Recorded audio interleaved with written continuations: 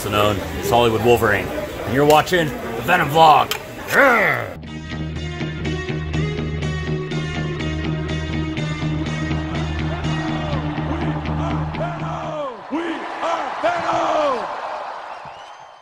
Stand on the moon, weight on my back.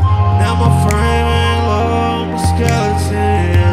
Searching for the moments just to feel like that. Searching for the moments just to feel like she gon' hold my hand. I'ma make some plans, talking all the city. Gerry, thank you so much for being here today. You have a new book coming out, Savage Avengers, and you're giving out a free Comic Book Day one that has the first 10 pages, is it?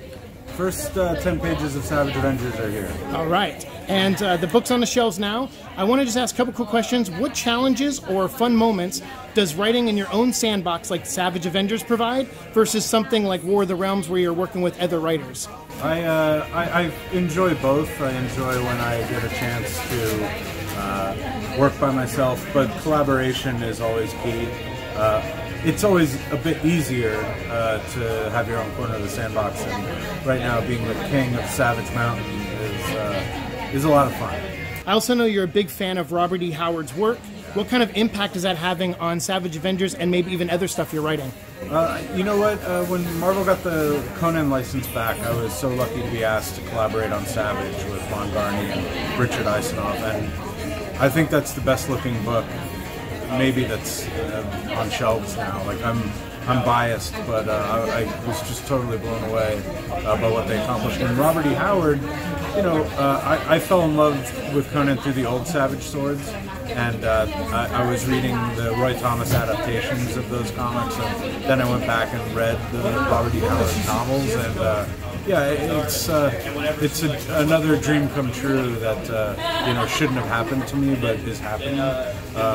You know, and the last line of Savage that arrives this week is actually you know, very much inspired by one of Howard's lines in a Conan novel. I just said, you know what? We're dedicating it to Robert E. Howard. I'm going to borrow that line and put it over this one particular panel that I thought really made it perfect. Wolverine and Conan have fought in comics before, but not in continuity. So what was your favorite part of writing the new fight, and why start there with your new book? You know, I don't take for granted an audience arriving at something, and so I thought rather than beat around the bush, we would just get right to it and get it out of the way. But that was how these two are going to know each other, and if there was ever going to be a friendship beyond that, they were going to have to get this out of the way. I think it's one of the more enjoyable collaborations I've gotten a chance to do. You know, I did a little bit of fight choreography for Mike Deodato, and Frank Martin Jr. did an amazing job, not just on the current work, but also on the Infinity Gauntlet, Infinity Wars that I did over the summer. So yeah, it's been a really wonderful to have that time with Conan and Wolverine. Obviously, I host the Venom show. Yeah. Venom is not really in issue 1 of Savage Avengers, but there is some hints. Yeah, he's getting a late star entrance. That's right, that's right. Good things are worth the wait. But without spoiling anything, do you know around maybe when we might see Venom? Well, you'll see in the first issue, and even in the Free Comic Book Day, the reason why it will be personal to Venom to show up in Savage Avengers. Certainly, he is a big part of the first arc, so you know, don't miss issue 3. And the last question actually comes from one of my biggest fans on the show, the Swordsman 100. He asks, Venom has always had an interesting team-up with Wolverine and Punisher in the past.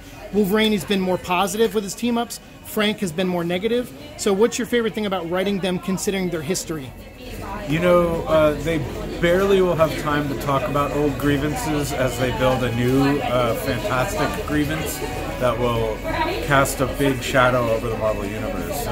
We are bringing back a beloved old villain in Savage Avengers and making a couple of new ones, and we're starting a ticking clock on the Marvel Universe. We light a fuse at the end of the first arc that could really threaten to blow up in I think a Lovecraftian, horrible way.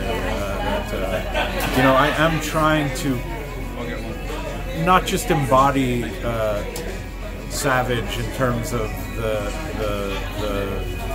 brutality and the violence, but also there's open heart surgery in the second issue, performed under not great circumstances. So I'm really trying to stress test all these characters in a fun way. And Voodoo and Elektra are two of my favorite parts. We didn't even get a chance to talk about that, but I hope you guys dig it. Thank you for watching, and keep reading. Dude, I really appreciate your time, man. Thank you so much. And I keep time.